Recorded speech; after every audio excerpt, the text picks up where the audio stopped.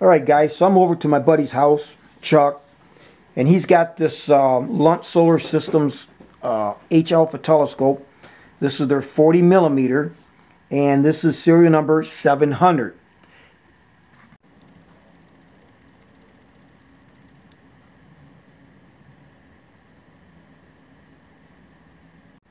Now he received this on February 10th of 2023, and he had mentioned to me, because I live about an hour and a half away, and he had mentioned to me that he was having an issue with his focuser. So today's a rain day, so we got the day off work because of heavy rains. So I said, well, let me come on out and take a look at this and see if I can't do something about it. Now, I've actually got one of these on order, the 40mm, and I'm upgrading it. They said it'd take a couple months because I'm upgrading it to the Feather Touch focuser.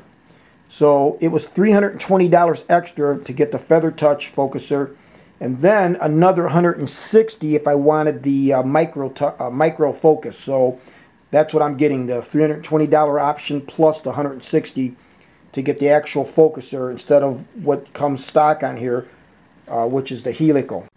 So the issue we have is if you turn this, it's not focusing.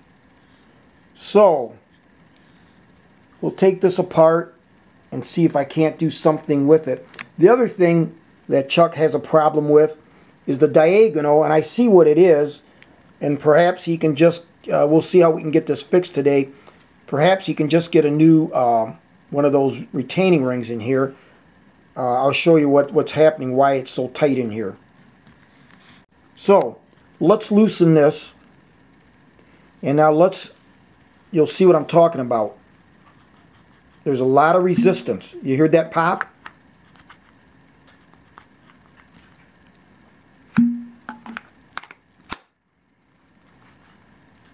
It comes out very hard. Now if you take a look here, this ring in here that they use to, obviously a lot of your scopes do this today, so that your screw is pushing against this brass piece. It's actually, I don't know if the camera's showing it well, but it's sticking out, and so it's actually hindering the diagonal from going in there. So it seems to me he could just get another one and put that in. So that was one of the things he said he had, and he had that right from the get-go. As you can see, you got to fight it to get it in. In fact, what I've been doing is where you see the separation here, I've been taking this and kind of going on an angle and then pushing it in. So that's one issue. So with the diagonal off, let's unscrew this unit from the tube assembly.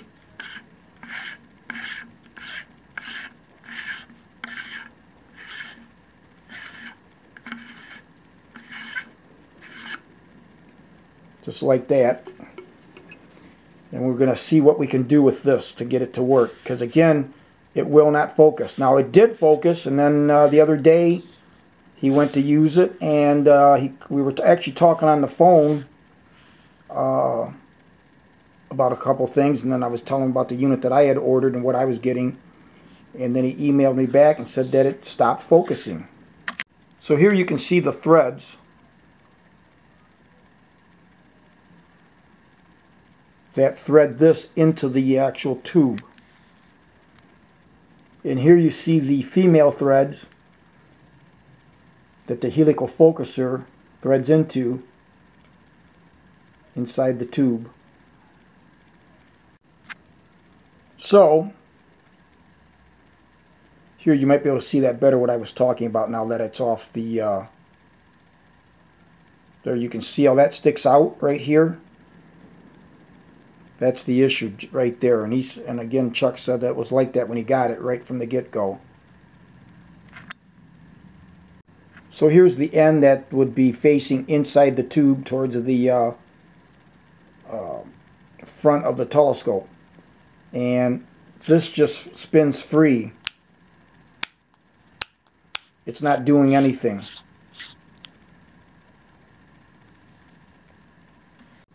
So my thought is, if we take this band off, this rubber band on here, and I've just got a little plastic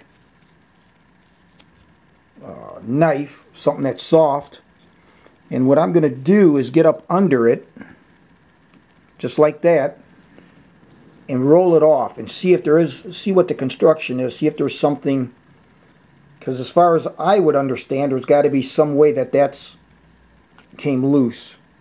And there we are, guys. Right there is what I'm talking about. So let's see how many we got. Okay, so there's, now this is the hole that they give you an extra, Chuck was showing me an extra one of these to lock the focus. So let's look at this. You've got 1, 2, 3, 4 of them. So there's 4 of those little tiny screws. So let's see if tightening those up take care of the helical focuser. Luckily, Chuck's got a set of small bits, and I went through them, and then this is the one slotted that you'll need. Always make sure when you're doing this that you have the proper, especially when it's this small, you want to make sure you've got the proper tip so you do not damage the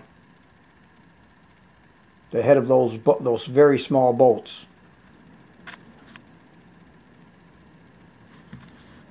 So there you see the head of those screws. Believe it or not, I just took the tip of that, I took that bit just in my hand like this and just went around and checked all 4 of these. Every one of them was loose. So hopefully this will take care of the problem.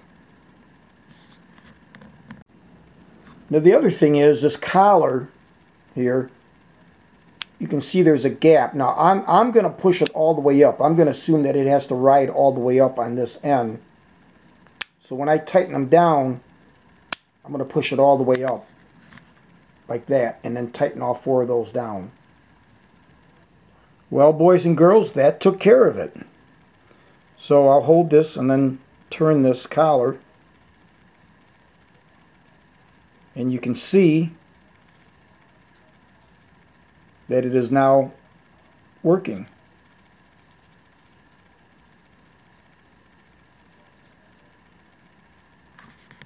Now I do want to say that when I tightened these down, I assumed that they wanted to be all the way, you know, snug. Again, you don't want to, you're not torquing down the head bolts on an engine. But I just, you know, would take this and then just turn it until it stopped, nothing overbearing. Did all 4 like that, and it wouldn't turn. So I thought, okay, so then I went back, and each one of them just backed off just a hair. It's kind of by feel. Hard to say. There's no torque setting, obviously. We're not. But once I tightened it down, then I just backed off just a hair, and then it now works.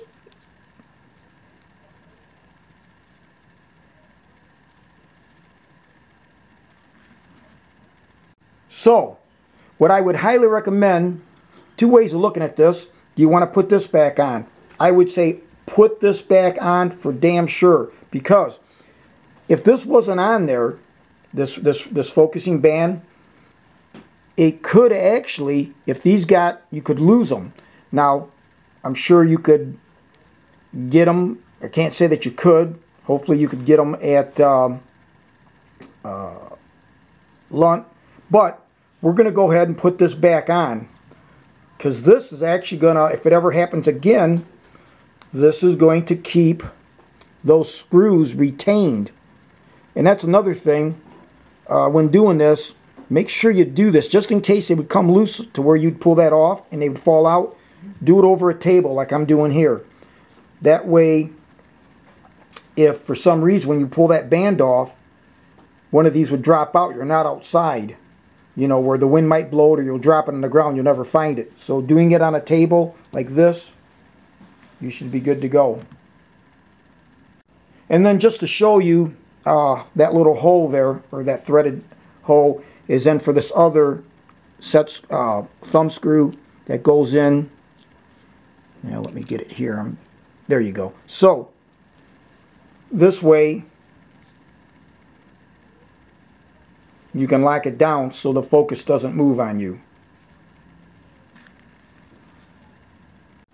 Well guys, I decided, since it wasn't really working too good, I decided to actually get this thing out and look at it. And the way I did it is, when this was in there like this, I turned this all the way in, which forced this over, and then I was able to get something under it. I just got this thing and just kind of followed it around here and pulled up. And once I did that, it kind of went cockeyed.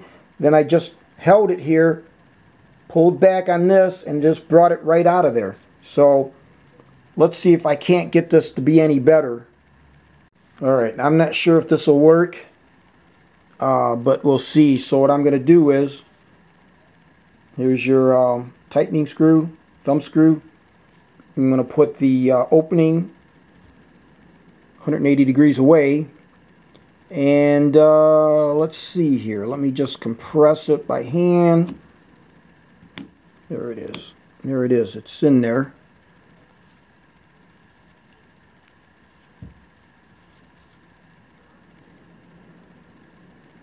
We'll give that a try. So, wasn't enough. I'm going to try it. So, since I've got to do this, I'll show you what I did. So, I'm doing that, just like that. Then, find something to stick in there and just gently go around like that. And then I get my finger in there, back off. Well, it's starting to go back in. I got to do a little more.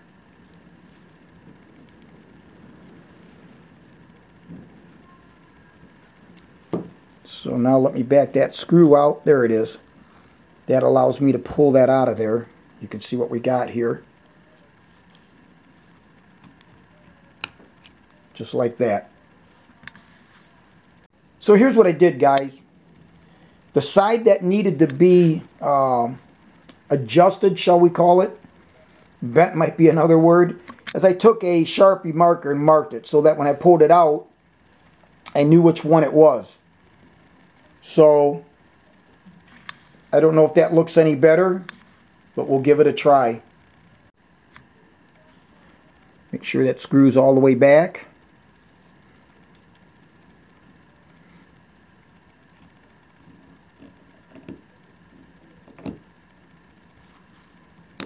Just like that. Well, guys, I tried doing it, and it really couldn't get anything that I was happy with. Now, if I had this at my house, I'd take my air tool, cut that off with a carborundum blade. I've got a thin 16th inch blade. I'd cut that off right here because I've got that marked about where it needs to come off. I'd cut that off, take some needle files and just file that up nice, and then put this back in there because you don't need this whole thing like that. That's what I would do, but Chuck doesn't have any tools like that, and this is a very hard type, you know, like a spring type steel, so I don't want to screw around and use anything else. I told Chuck, you know what, instead of fighting this damn thing, you got the helical to work. You can put your eyepieces in there, and they're staying. I said I wouldn't worry about it. Just leave it like that. Well, let's get this thing put back together. Can't use it today because, again, like I said, it's raining cats and dogs.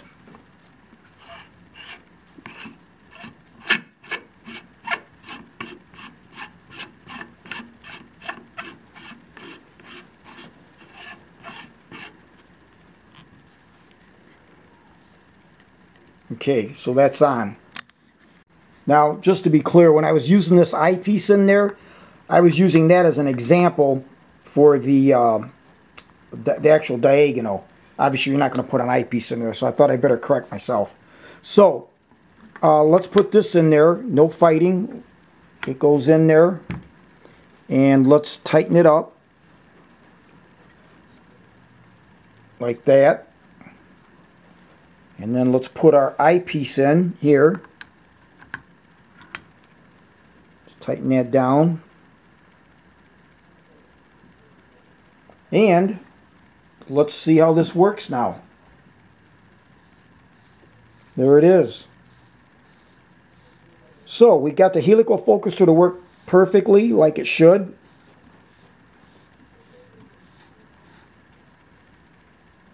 And I don't think it's going to be a big deal that that collar in here isn't really going to be in there.